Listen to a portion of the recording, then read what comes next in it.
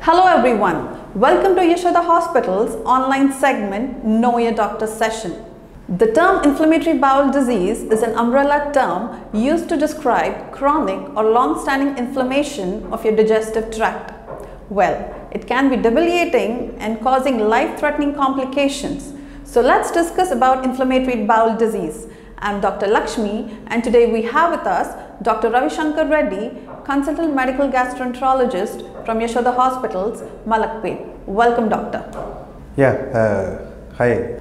So, Doctor, can you tell us more about yourself and brief us about your journey in this medical field and what made you choose medical gastroenterology as your specialty?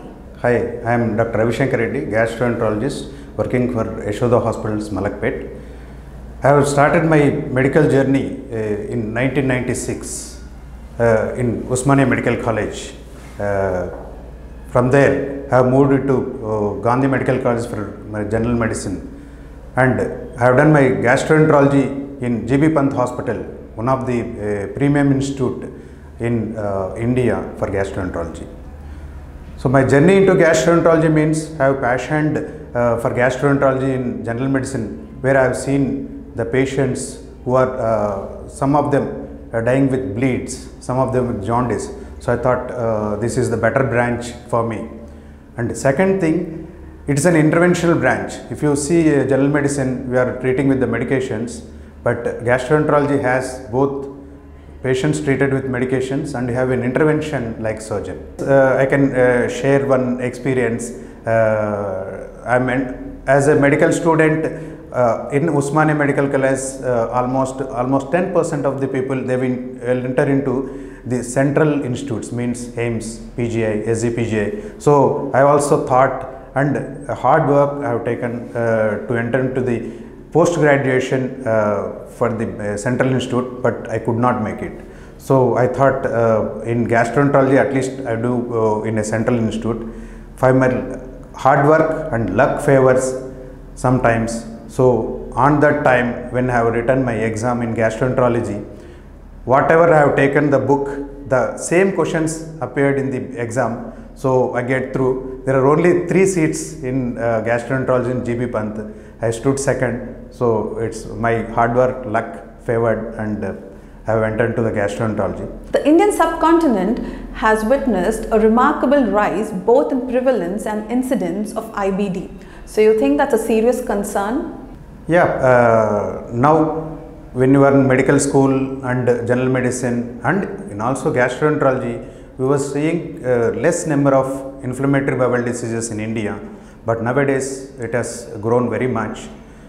If you see, that may be due to mainly lifestyle modifications, because we observe the students who are going from here to abroad for higher studies, they are coming with inflammatory bowel diseases. So environmental factors, food factors may be adding to the genetic factors for the inflammatory bowel diseases. So doctor, now that we know that inflammatory bowel disease is quite common in India as well, so do we know what causes it or what the underlying cause for this could be? Till now, IBD, why it is caused is under investigation, though it is a long duration disease, but it may be autoimmune disease where our own cells are destroying our colonic or small intestinal or gastric cells. So there is a hereditary factor associated with it. As already mentioned, it is the environmental factors and food habits, maybe lifestyle, which adds to the disease of the inflammatory bowel diseases. So doctor, you've just mentioned the importance of diet and dealing with stress. So is there any particular type of diet that one can follow to prevent IBD? Till now, there are so many studies going on inflammatory bowel diseases diet, but till now there are no specific diet guidelines worldwide. But most of the times, if any patient comes to us, we'll start controlling the food products like milk products, where they will have the precipitation of the inflammatory bowel disease exacerbations, though they won't cause the disease or it won't increase if it is in the remission. So once patient is in remission, we will say you can have every diet which is what you are following previously. But we need to have more studies to say is there any specific diet which decreases the disease or which causes the disease. So talking about diet, so from gastroenterologist's point of view, what is the definition of well-balanced diet? Is there any particular type of diet that you would recommend? Diet nowadays, what you are saying, almost down the line before 20 years or down the line these 20 years, there is a significant change in the diet habits. Now we are going to frequently into restaurants, we are having high refined foods and smoked foods, and increase of alcohol, smoking has very much increased when you see our childhood and now we are as an adult. So these are the dietary habits changes now it is happening. Maybe these are the causes of more of the diseases which are coming into gastroenterology. I personally, what I say to my patients is they should avoid the foods which are allergic to them. Means when they have the food, they know it is causing the problem, it is causing their trouble, or they are having diarrhea, they are having abdominal discomfort. So I specifically say you are allergic to any foods or any food which is causing the problem, you can avoid. Otherwise, avoid refined foods, avoid alcohol, smoking, and have adequate water and foods which are having high fiber, which maintain your gut very properly, because this increases the bacteria, which is good bacteria in your intestines. So doctor, we've just discussed about symptoms. Symptoms like pain or blood in the stool would make anyone run to the hospital.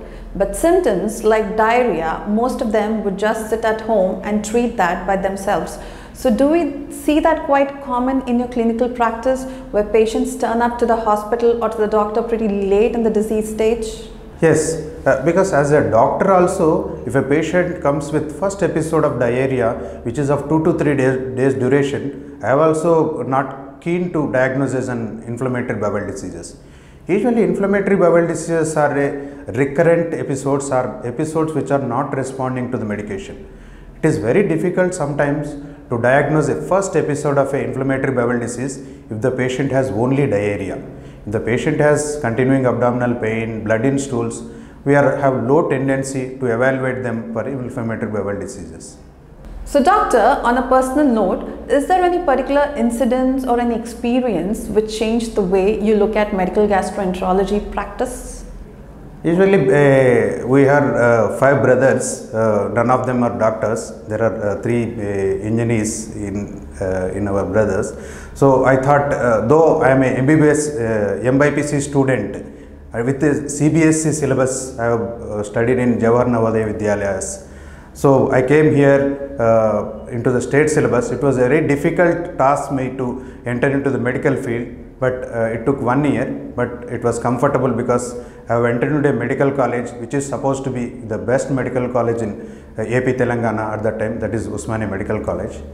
This is how, because there are no doctors in our family, so I thought we will have a doctor in the family, but it is very difficult but not impossible to enter into the medical college because you need dedication. I used to study almost from 4 o'clock AM to 11:30 PM towards a day, because it was a new subject for me, because in CBSE syllabus we see human anatomies. When you come here, at that time it was the frog which is in the zoology. So it took some time, but it's okay. It took 1 year, but we have entered into the medical college, which is the renowned medical college. So doctor, before we move on to discuss about the treatment options available for IBD, I want to know what is the longest you've seen that a patient went without being diagnosed with IBD? I mean, they must have ignored the symptoms for pretty long and they must have come later to you at a stage. Yeah, duration of the symptoms will increase the severity of the disease. Sometimes we have seen 3 to 4 years after the symptoms, they will be having the recurrent episodes of diarrhea, sometimes blood in stools. Though blood in stools, they will be neglecting the diseases, and they will come after 3 to 4 years for the diagnosis. Once we diagnose the symptoms and we have a colonoscopy for diagnosis and biopsy, then we can treat much more better. But patients, at least in Indian subcontinent, we see patients where they come after 5 years also for the diagnosis of the inflammatory bowel disease in spite of they are having the blood in stools. So, for the patients or any general public, any diarrhea with stool or with blood, though you need to rush into the hospital, it is not the normal diarrhea. You need to evaluate and treat the symptoms or treat the disease perfectly.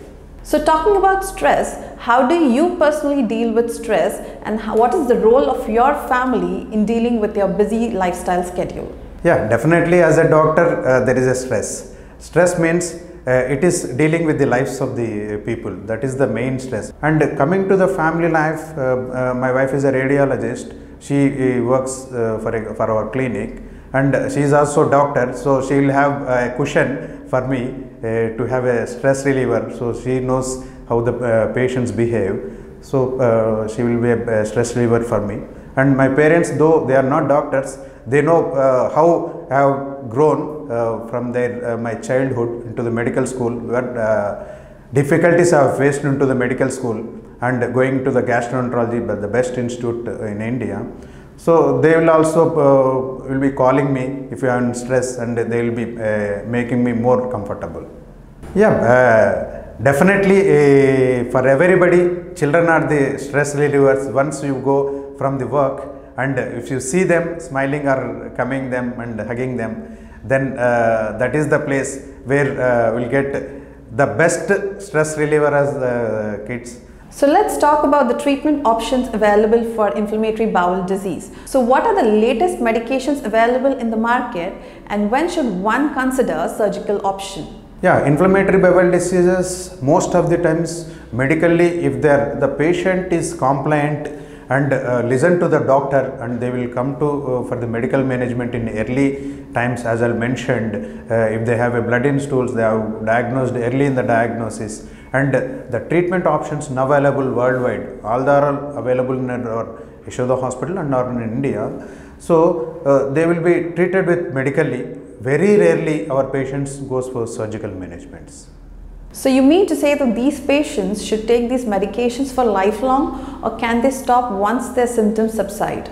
No, IBD is a lifelong disease, though it will be in remission. Remission means the symptoms are very less. The problem in our country, sometimes once the symptoms comes down, they start decreasing the medications by their own, or they will stop. They will come after 2 years saying that, doctor, I have stopped these medications, I have taken some alternate medications, and now it has exacerbated. For my patients, I am saying, take the medications, look it as a diabetes or hypertension, take everyday medication, and it will be most of the times, means maybe in 190% of the times, the patients will are relieved with the symptoms, with the treatment. Don't stop medications by your own, because IBD is now a defined disease and has definitive treatment. So doctor, before ending this episode, what message you would like to give to the general public out there as far as gut health is concerned? Nowadays diet patterns are changed. So avoid having outside foods regularly, because nowadays it is very difficult to avoid every time, but avoid as much as possible and have adequate water and high fiber foods. Take adequate sleep. Sleep is very important for our hormonal balances. So inflammatory bowel disease is a serious health condition with potential complications, but fortunately more medical options available and more on the horizon. We've been talking with Dr. Ravisankar, medical gastroenterologist, about IBD. So this brings us to the end of this episode. Thank you, doctor, for joining us. It was lovely talking to you. Thank you.